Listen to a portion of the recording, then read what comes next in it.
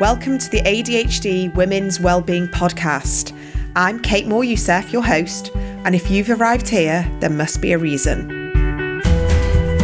I'm guessing you're curious to learn more about improving your wellbeing alongside ADHD, or maybe looking for some advice or guidance to feel healthier and calmer. So, why start this podcast? I'm a wellbeing and lifestyle coach, EFT practitioner, mum to 4 kids, and I discovered my own ADHD alongside one of my daughters at the age of 40. And now, after supporting many other women just like me, and probably you, I feel there's a need for more emphasis on well-being and lifestyle help for women with ADHD. And through the podcast, I want to offer you new insights and perspectives to enable you to live your most fulfilled, calm and balanced life. So wherever you are on your ADHD journey, my aim is to support you in finding the awareness and the most aligned tools to enhance your well-being so you can make the most intentional mindset and lifestyle choices moving forwards. Ready to get started? Here's the episode. Hi everyone, welcome back to the ADHD Women's Wellbeing Podcast. And today's guest is Kristen Carter. You may have heard of her. She is on Instagram as I Have ADHD and she has a fantastic podcast. And I am really, really excited to speak to Kristen because she is an ADHD expert. And she spends her days coaching adults with ADHD in her highly successful coaching program, Focused. What else could it be called? I love that. And she actually spends her evenings as a mummy Uber. I love that because that is exactly what I do as well, driving her 3 boys around to their various activities. So the fact that we've managed to squeeze this in between all our kids and have an adult conversation is near miraculous. It is. We deserve a medal. Thank you so much for having me. Oh, well, welcome. And I've been really looking forward to speaking to you, Kristen, because I think today's conversation is going to resonate with so many people. It resonates with me so much, and I'm constantly checking myself for this. And I think let's just go straight in. We're going to talk about perfectionism. And we're going to talk about how, for some reason that will become clear throughout this conversation, perfectionism and ADHD seem to go hand in hand, especially with women, would you say? Yeah, I think it's across the board. Yeah, I think that women definitely struggle with it a lot, but in my coaching program, which is both men and women, men seem to struggle with it just as much as women. I think maybe we are more vocal and more relational about it and bringing each other into our struggles. But I've coached many men on perfectionism as well. So I think it's really across the board with ADHDers. That's so interesting. So what would you say? Do they present differently the way perfectionism manifests for women and for men? What are the differences, or are there any? I don't think so. I think that whatever we consider to be our work is where perfectionism will show up a lot. Wherever we consider to be our primary relationships is where perfectionism can show up a lot. And there doesn't seem to be a big difference between the way that a man approaches his primary work and the things that hold him back regarding perfectionism. And even if a woman is staying at home, there's still so much perfectionism involved in the home, the cooking, the cleaning, all of the huge amount of tasks that go into being like the primary parent at home. So yeah, I don't really think there's a big difference at all. Perfectionism is insidious. It kind of gets its talons around us. And I think untangling from it is really, really important in order for us to move forward and reach our potential. Yeah, that's really beautifully described because it's so enmeshed, isn't it, in so many different parts of our life. And I'm so interested in this subject because I definitely see it in myself and I see it in my clients as well. But I can also see it in different people I know. And I just wonder, I know that you don't have to have ADHD to relate to being a perfectionist, but this is like a podcast all about women's well-being. What do you see perfectionism do to our mental health, to our well-being? How does it give it a knock? And why is it so important for us to kind of untangle ourselves from perfectionism? That is a great question. So let's start with a definition. let's really define what perfectionism is. So the way I like to define perfectionism is holding yourself to unrealistically high standards and then beating yourself up when you inevitably do not meet those standards. So it's setting the bar too high, setting it, higher than is possible. And then when you inevitably are not able to reach that goal or reach that bar or, meet those expectations that you have of yourself, then there's so much judgment and shame and beating yourself up. And so obviously we can then, from a definition, say, well, that will certainly impact our mental health. That will certainly impact the way that we feel every day. That will certainly impact the way that I approach a task. That will certainly impact my willingness to put myself out there and be vulnerable. And so this is why I think perfectionism is one of the primary issues for adults with ADHD. It's not a symptom of ADHD. It's definitely not, a clinical symptom. However, Dr. Russell Ramsey, in his book, Rethinking Adult ADHD, he talks about the research that he has done with adults with ADHD, and perfectionism is the most commonly endorsed thought distortion that adults with ADHD present with. So it's not a symptom, but it is a very common pattern of thinking. And so that means that it impacts us in various capacities throughout our day, throughout our goal planning, our setting, and achieving the things that we want to do. And it affects us in different ways too. So there's actually two types of perfectionism, and maybe you'll relate to this, Kate. There is, first of all, what Dr. Ramsey calls front-end perfectionism. Front-end perfectionism. So that's the getting ready to get ready. That's the, I need my desk to be clean before I can start my work. I need to feel better than I do right now before I can go for a run. I need to have a quiet, comfortable place before I can read this assignment. The library is full, so I'm not going to be able to get this done, right? It's like this getting ready to get ready. It's really essentially delaying the productive task. It's a delay tactic that our brain likes to present to us. Then there's the back-end perfectionism, which is like over-polishing.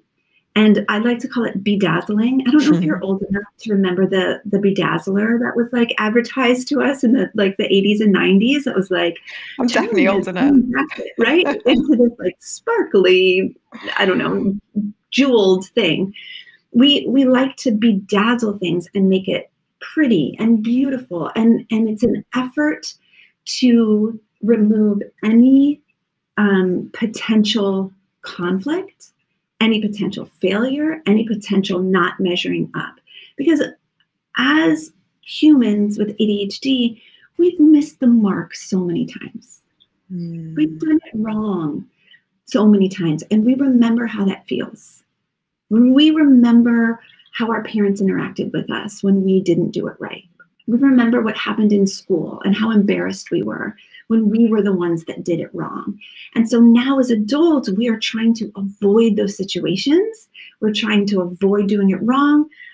And we're really trying to just make it so good that there's no potential for failure, which is just not practical, right? Yeah.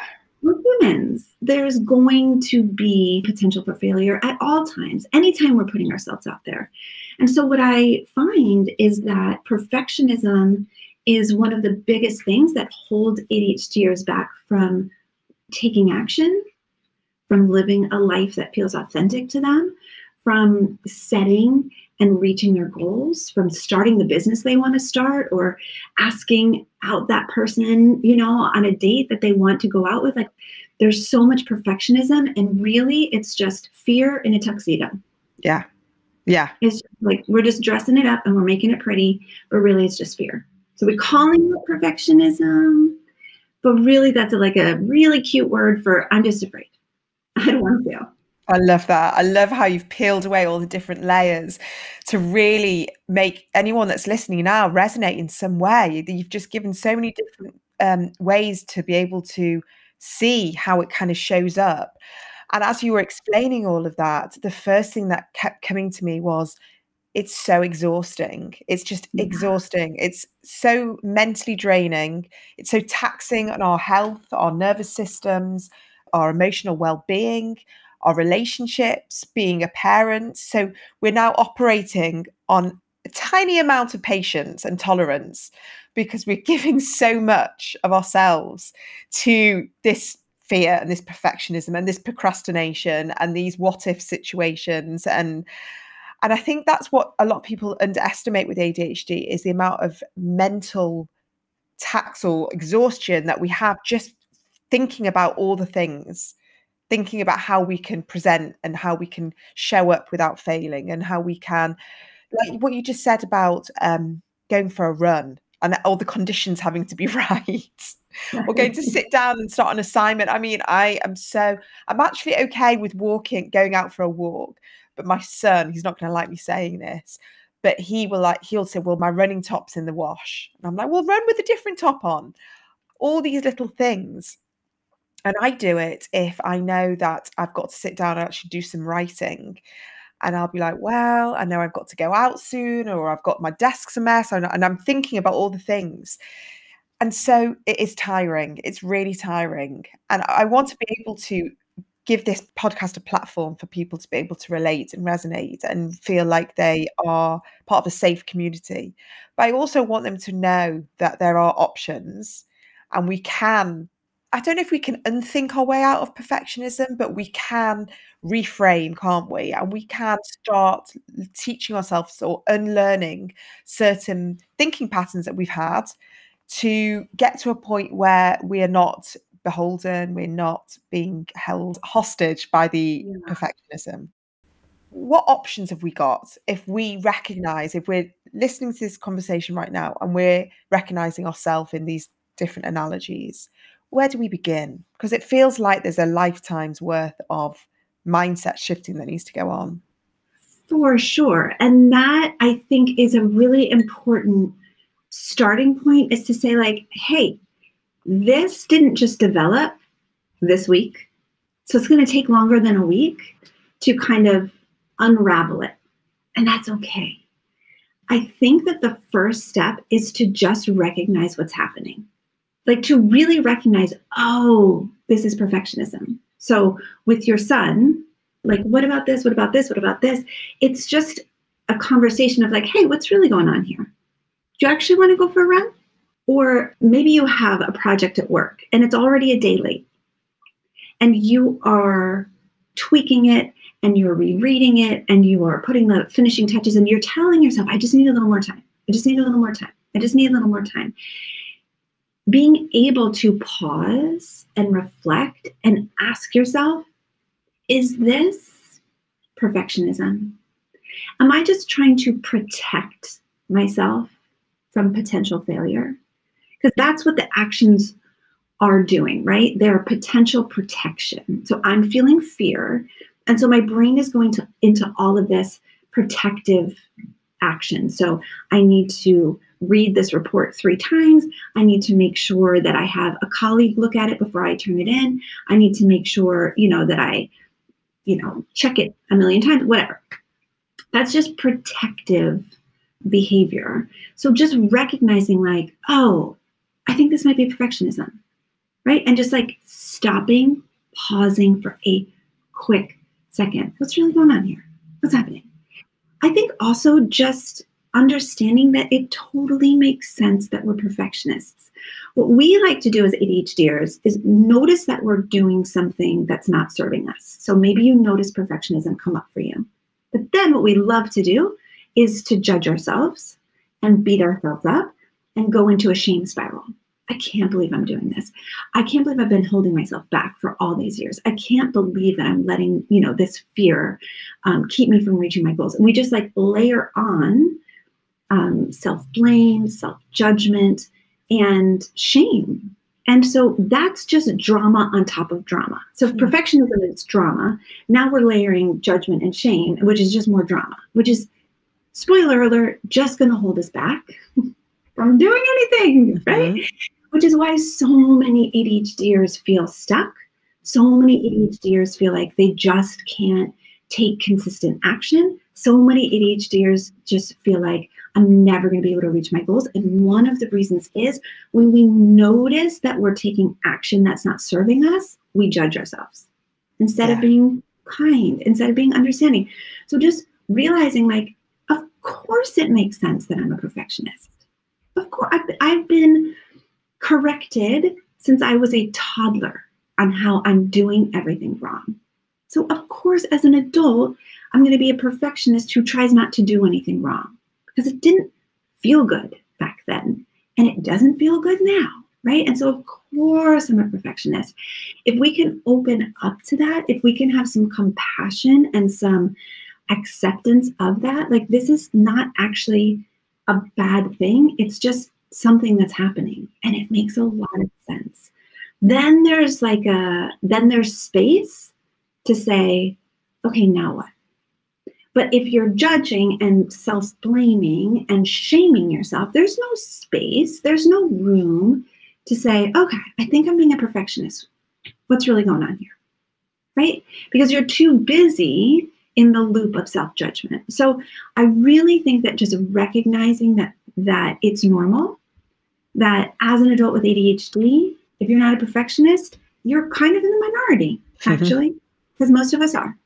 And if you can begin to recognize it and not judge yourself, but just notice it, then that will give you some options. So, one thing I talk about with my clients is there might be some past trauma that you want to work with a therapist. With a therapist, because some of our perfectionistic tendencies comes from trauma in our youth, and that might be worthwhile to work through that. But a big, huge portion of this is separating our worth from our performance. We have these thoughts like, if I can do it well, then I'm worthy, then I'm lovable, then I'm valuable. But if I'm not performing well, then I'm unworthy. I don't add value to this family or to this company or to this friend group. And no one's going to accept me. No one's going to love me. And so separating our worthiness from our performance, that's really, really important. That is deep, deep, deep work. Yeah. And what you're saying then, I think highly interrelates with rejection sensitivity as well, is that we've definitely had the criticism and we've had that feedback from a long time. And when you were talking about having to double check and reread, and that was one of the reasons why I left. I used to work in PR. And, working in PR is you have to make sure that the press release is written, every word to a T. If you leave out any detail or put in the wrong detail, it's awful. And you get the client speaking to you, you get your director speaking to you. And I remember I used to reread, and it got to a point where I was just constantly overwhelmed and stressed. Like, I'd get home from work and I was just good for nothing. I should have been going out with my friends and partying and having fun. I was actually just so exhausted by my own internal perfectionism of just fear, absolute fear that someone was going to say, that wasn't right. You wrote the wrong, details. And so it can just show up in so many different ways. But when you said, there's so many of us that feel like we're stuck and we never fulfilling our potential, and we always believe that we've got more to offer, but for, it's like self-sabotage, or we just can't quite get to that point. It's almost like we're being held in this like holding pen, this holding area of perfectionism, where we can just about see what's ahead of us. And then we're just held there because whether it's like you say, the protection, the hypervigilance, the fear. But I love this very simple step of just like almost like wrapping yourself in a bit of a bubble and just going, okay, what's this showing me? What's this telling me? Like, let's take a breather, because we can do that. It just takes a bit of practice. Like, when we feel that trigger just come up, we can just kind of like 90 seconds of just a bit of breathing, acknowledging what's going on, accepting that you've been triggered, or someone said something, or you're doing something. And we can do a bit of backtracking and then recognize, okay, what's this telling me? So let's just say we go back to the analogy of starting a business or launching something in your business, and that fear, I mean, trust me, I know, when you're like about to launch a program or a workshop or something. Oh my God. I like double check and I reread and I send it to this person, and then I just sit on it for ages and try and pretend it's not there, because I now know what that is. And that's me putting something out there that potentially someone might not buy, someone might not be interested in. There might be crickets and all these scenarios that I've conjured up in my head that may potentially happen. It may happen. Then, that's reality. I think for us to kind of go around there and say, well, if we just do a bit of breathing and just kind of recognize what's going on, there is still a chance we're going to get criticized and there's going to be feedback we don't like.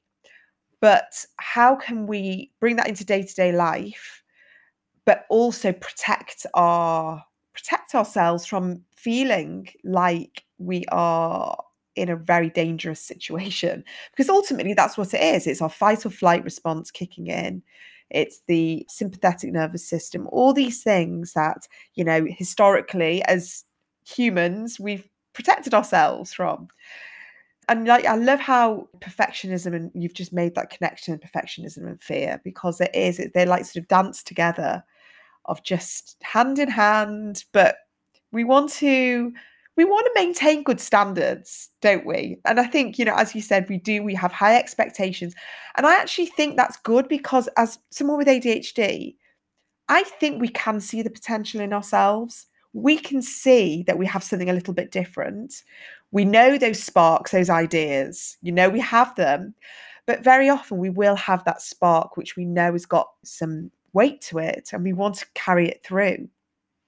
So it's that fine line, isn't it, of recognizing our potential, but not putting so much expectation and weight to deliver it at like the most highest standard. I think it's really important for us to understand, when we begin to develop this awareness, that the being stuck and the being in the holding pattern is a self-protection, right? I don't want to put myself out there. Maybe this will fail. Maybe nobody will buy this, right? Let's say in the example of business. But what that's actually doing is it's causing us to fail ahead of time. So instead of actually failing by putting my stuff out there and having crickets, which is potential, instead, I'm going to fail to get anybody to buy because I'm just not going to put it out there. I'm going to fail to launch this program because I'm just not going to put it out there. I'm going to fail to give myself the chance to reach my potential, right? And so what we're doing is our brains, like I said, this is so insidious because it's just sneaky. Like our brains are like, no. It's dangerous out there. Do not put it out there. You could die. This would be terrible. Don't launch your course. You don't know what people are going to hate you. I can't believe, I can't believe you're going to put yourself out there and nobody's going to buy it. And so what we do is we don't put it out there and then no one buys it. But only because we never put it out there. We never got to put it into the world and say, hey, does anybody want this? And then be able to get feedback. Some people will say yes. Some people will say no. We can figure out why the no's were no's. We can figure out why the yeses were yeses. We can take that back to our business and tweak it and make it even better. Put it out again. Hey, anybody want this? Some will say no. Some will say yes. We'll figure out why. We'll tweak it again. And that's just the process of life. Mm-hmm. That's how we do life. That is how someone who is reaching their potential operates in life. They put themselves out there. They get feedback. They go back and tweak. And they put themselves out there again. They get feedback. They go back and tweak. The thing is, we make the feedback mean something about our worthiness. Yeah. I'm just wondering if you do have a camera and a microphone inside my head at all times. I do, only because I know you because I am you. Yeah. I've lived it and I've coached so many people on this. It's so fascinating. So if we can bring this into the day-to-day, you said something really interesting, how do we protect ourselves from that kind of trauma response, that fight or flight? And I think at first We just have to develop a willingness to experience that trauma response, which is not easy to do. The Does it feel willingness good? no, I mean, it feels terrible. Nobody's going to say, like, guys, trauma responses feel great. Like, I don't know what the big deal is, right? And I am someone who has trauma responses to certain things. And so I will get really hot. My heart will pound, pound, pound. My mind will spin, spin, spin, and I'll feel floods of emotion all over me. It is so uncomfortable. Don't like it at all.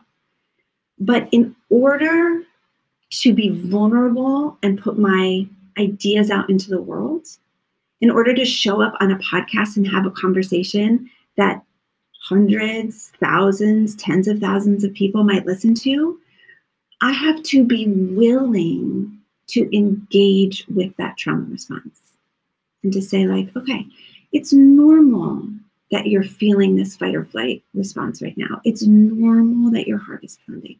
It's okay. What our brains are programmed to do is to keep us safe. And so when we have that trauma response, our brain is screaming at us, run away, hide. And if you can, in your adult brain, in your executive brain, say, okay, I notice that I'm having a trauma response, but I'm not actually in danger, right? I'm about to go live on Instagram. There's not actually any danger. There's no lion that's going to come out of the bush and like hunt me down, right? There's no person, lurking to harm me. It's really just my brain telling me, like, this is not safe, this is not safe, this is not safe. And so if I can self-soothe, if I can lean into that trauma response, so it's not even a protection from it, it's a willingness to lean into it and say, like, okay, this is normal. Feeling this way makes sense. Of course I'm freaking out right now. And again, you notice that self-talk is absent of judgment, right? So for decades, what I would tell myself is, why are you feeling this way? You shouldn't be feeling this way. You're fine. Why are you feeling this way, Kristen? You shouldn't be feeling this way. You're fine. Which, by the way, wasn't helpful. But being able to say, oh, honey, what's going on? You scared? I totally get it. Yeah, this is scary. You're putting yourself out there on Instagram. You're going to go live. And who knows who's going to show up? Maybe no one will show up. And you're just going to pretend like people are there, even though nobody's there. Right? Like, that's okay. It makes sense that your heart's pounding. It makes sense that you're hot. So it's really a leaning in to that emotion and choosing between the potential of failing and, by the way, maybe succeeding, or failing ahead of time by not doing it at all. So I'm just interrupting today's podcast because I want to let you know about a brand new program that I'm relaunching towards the end of January 2024. And I've got a sign-up page on my website right now. I have to say, this is probably one of my most exciting programs so far. This is all about changing the energetics from within and changing our stories, releasing old blocks, old conditioning, and creating a new future, visualizing a new way of being, and really letting go of the things that have been holding us back. This is all about our spiritual growth, leaning into what feels right to us and not doing all the shoulds and the needs and the comparing, and working on the internal dialogue and the stories and the words that we say to ourselves. But often we find it very difficult to get there.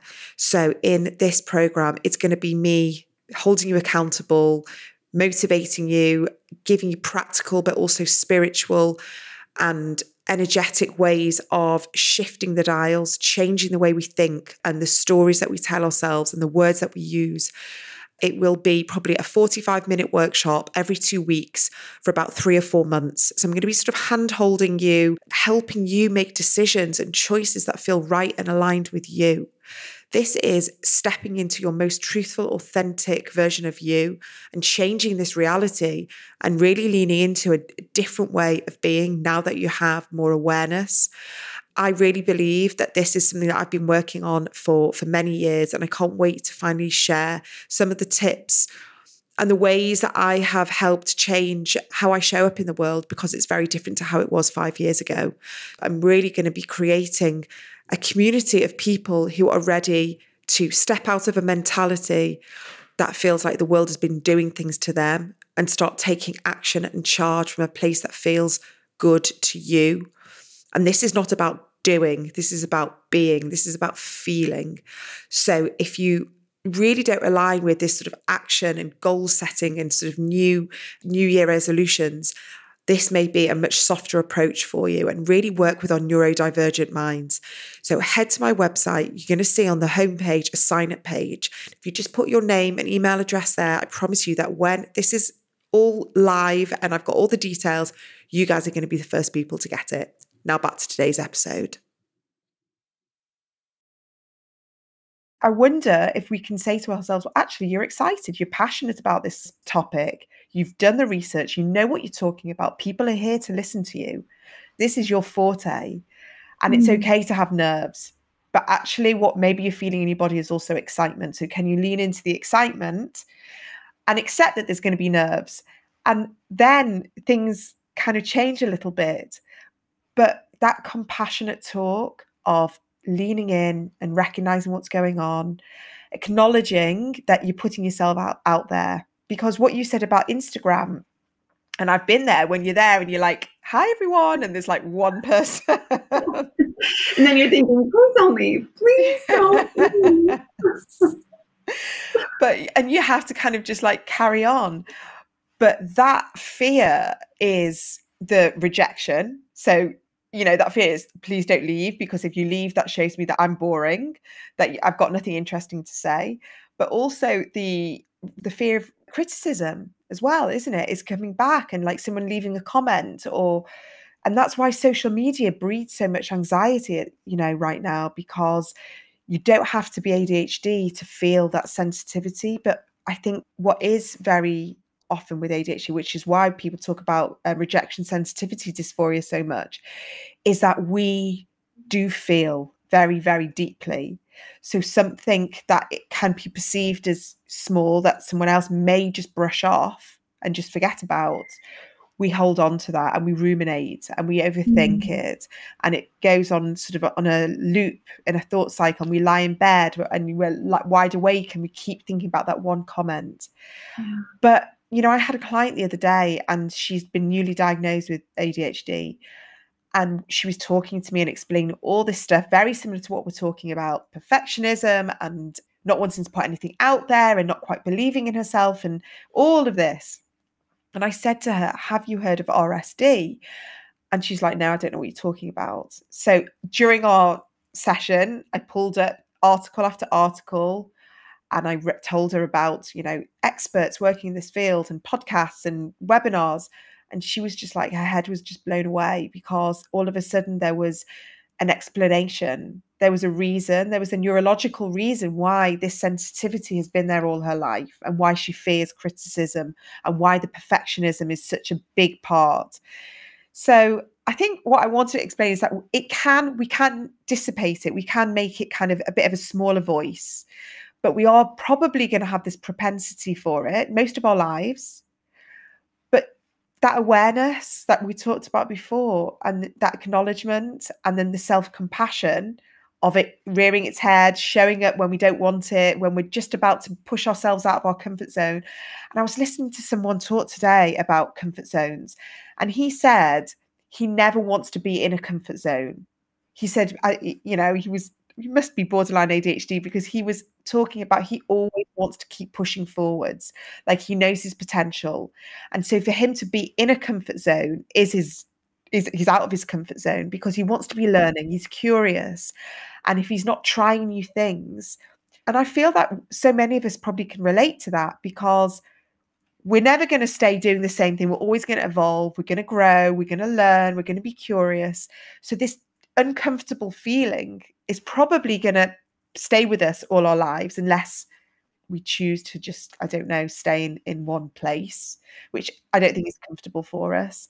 So perhaps we're going to have to just accept this is going to be a partner in life, and we can have a good relationship with that partner and have a bit of fun and laugh and smile and maybe have a bit of cry. Or this can be like the partner that we're always bickering with and we're always shouting at. And I think it's a choice.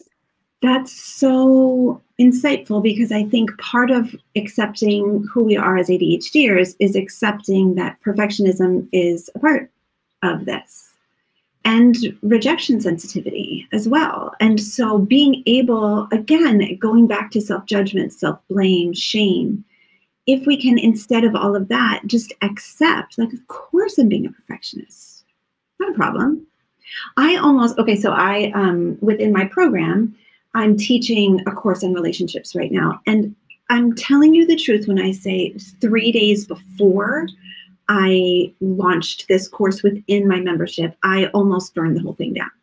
I went to my OBM and I was like, listen, I think I need to rewrite the workbook. Please pull it from the printer. Like, let's not have them print it. Like, I was just like in self-sabotage mode. And it was perfectionism. I was afraid. I'm like, what if I do it wrong? What if I mess up? What if I mess them up? What if they hate it, right? Like, these are clients that I love, that I want to help. It took me speaking with my online business manager, who also happens to be a life coach, which is so convenient. And she was like, is it possible that you're being a perfectionist here? And it was like, I had no idea, because when it's you, it's so hard to have that awareness. I told her, I was like, let me go have a think, and I'll come back and let you know. And I did. I did some journaling and some self-coaching, and I was like, yeah, that's what's going on. This is just fear in a tuxedo. I'm just trying to bedazzle this course. It's good as it is. And guess what? I taught the first 2 classes and it is darn good. But I was ready to shut it all down because I was so afraid, honestly. I think that's so important. And then as we wrap up, I just want to say that with rejection, we could talk for hours about rejection.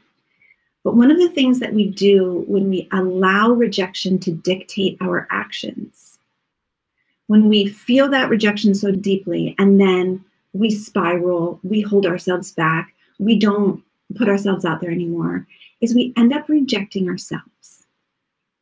So someone else's rejection, when we take that on and we're using it against ourselves and we're ruminating on it and we're allowing it to dictate the action that we have, and we're making ourselves even more perfectionistic because of this rejection, we end up rejecting ourselves. And that is just so painful, right? Because then we're not creating a safe place within our mind and body. We're not creating an open, accepting place within our mind and body. We're telling ourselves, I shouldn't have done that. I should have done it differently. I did it wrong. I'm the worst, whatever. You fill in the blanks, whatever your inner critic says. And so if we can just decide, other people might reject me, but I'm not going to reject myself. That can be a really solid place to start to unravel perfectionism. So I'm going to create safety within me. No matter what happens out there, where I put my product or my offering, or even just myself, I'm going to go to the grocery store and I'm going to just wear clothes, right? And other people might reject me, but I'm not going to reject me. I'm going to create safety within me. That can be a really beautiful foundation for unraveling perfectionism. Yeah. It's just tapping into learning who our authentic self is and knowing who we really are. And what you said about writing, journaling, I think this is such a great tip to leave everyone on, because you unraveled something going on in your head. You weren't quite sure. You put the phone down and you were like, right, I'm going to get back to you. Because I think, especially with ADHD, we have so much noise going on and got so many different thoughts and so many things coming at us in different ways, that writing stuff down for us is almost magic, because we definitely get to the root. We get to the nitty gritty of what's going on. I could not agree more. I think that's one of the most useful practices that we can implement. And it doesn't even have to be consistent. And you can only do it when you're triggered, and that's totally fine. It will still make a huge difference because the thoughts in our brain just kind of like whiz by, and it's really hard for us to capture what's actually going on. And so if we can ask ourselves, like I like to write at the top of the paper. So like the other day when I was doing this with my relationships course, I wrote at the top of the paper, why do I think this needs to be reprinted? And then I just answered that. I just like asked my brain that question, and I wrote down all of the answers. And it was like, well, I think this part's not that great, and that part, like I could probably rewrite and make it better. And as I kept thinking, no, but why, I'm afraid that what I'm putting out there isn't good enough. And we finally get to it. Your brain does have so many answers, but we don't often ask our brain productive questions. Yeah. And I think, you know what, sometimes our brains don't have all the answers. And very often when we write, it comes from the heart and it comes from the soul. And it just kind of goes to that place where, say, if we talk about Instagram, why don't I want to go live on Instagram today? I don't feel like it. I don't feel like it. I don't feel like I'm not feeling very sociable today. I'm not feeling very vocal today. And also allowing that as well, just like saying, you know, today I've just got my period and I just don't feel like, and even though, you know, and with regards to your program or anything like that, like what's going on for me right now?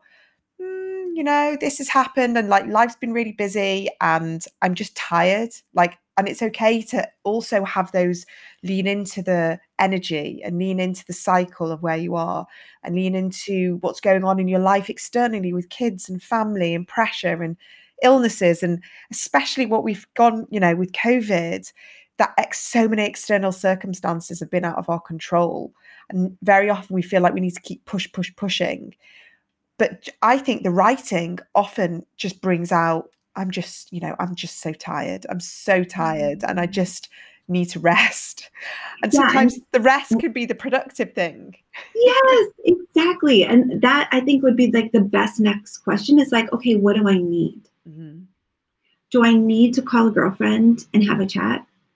Do I need to eat? Do I need to rest? Is there anything that I want to do in my business? Like, I don't want to go on Instagram. Is there anything that I want to do? Is there anything that I'm willing to do? Like, those questions can really produce some insight and some action that would serve you. And like, rest is productive. Rest is getting something done. Rest is refueling and recharging and getting you ready to be in that flow state, you know, the next time that you sit down to work. Yeah. Yeah. And I saw that on your Instagram, you put a post about having a rest on, was it on the floor with your white noise machine? Here, I was like, that sounds amazing. Yes. And, you know, it was so productive. And I was able to continue my work. I had a list of deadlines that I still had to meet. And my brain had left the building. And so I just laid my coat down on my floor and I took a rest, and it was so good. And then I went for a walk, and then I came back, and then I said, okay, what absolutely needs to get done today? Like, let's do the bare minimum, Kristen. And that is really important. How can I lower the bar for myself?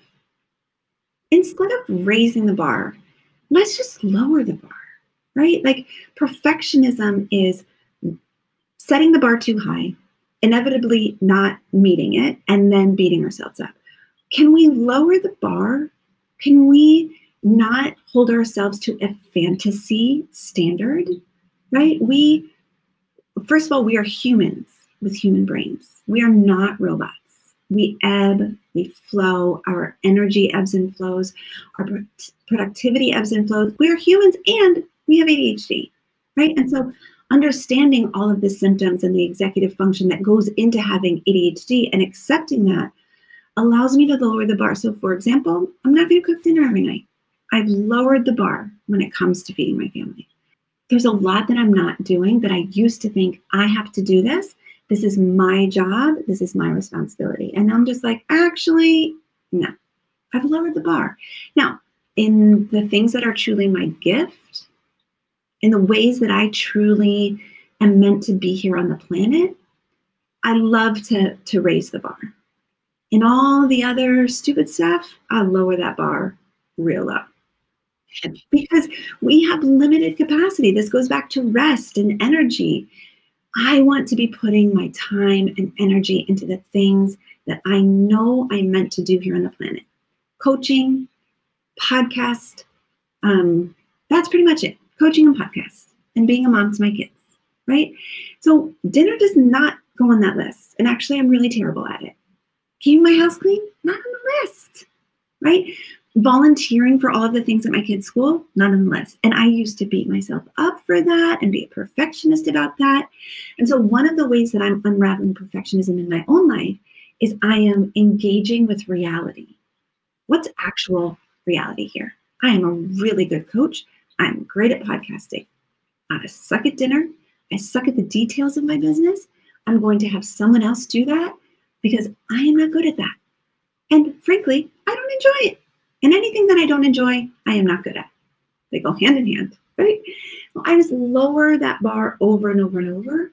And I think that's one of the most empowering things that an ADHDer can do for themselves is recognize their gifting and put as much time and energy into the gifting as possible, and then lower the standards for everything else. And of course, like your kids need to eat. I understand that, right? But like, how are we going to solve this problem?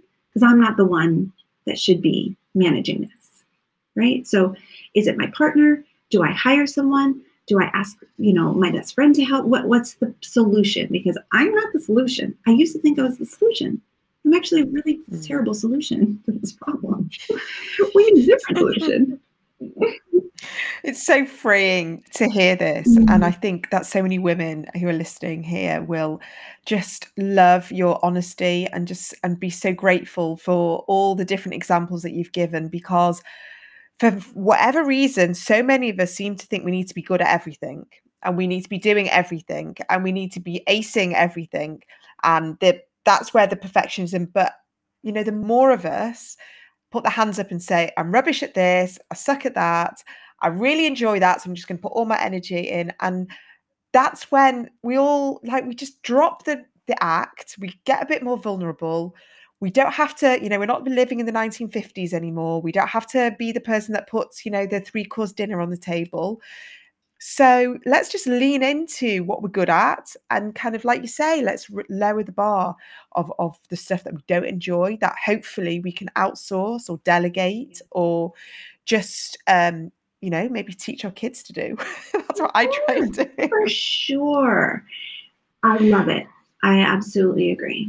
Oh, Kristen, it's been an absolute delight. Honestly, I've loved this conversation and I wish we could carry on. I'm racing a little bit this evening, but I just wanted to thank you because this is, I feel like we've only just scratched the surface. We may have to do a part 2. Oh, I love that. Don't be for sure. Thank you for having me. This was a joy.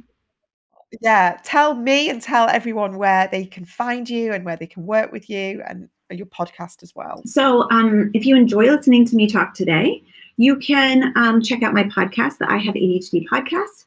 And if you like to be on Instagram, I am at I Have ADHD podcast. And if this conversation about perfectionism resonated with you, I actually have a free course on perfectionism. So you can go to my website, which is ihaveadhd.com/perfect, and grab that free course.